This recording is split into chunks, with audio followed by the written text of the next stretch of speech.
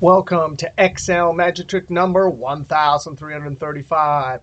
Hey, in this video, we got to talk about Power Query error message on refresh from folder import. Now, we've already created our workbook query over here using Power Query. We imported lots of text files and then created this pivot table.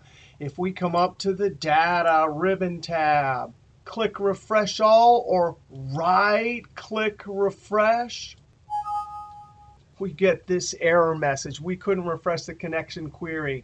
Data source not found. Now, if the folder is still on your computer or you have access to it, this is an easy fix. I'm going to close this. Right-click, edit your query.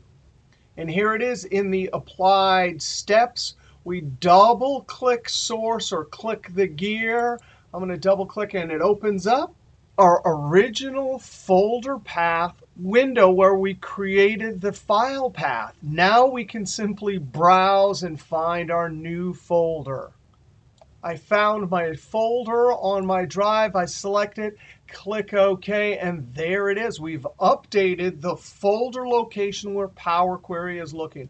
When I click OK, click Close and Load, now you can see that it is refreshing just fine.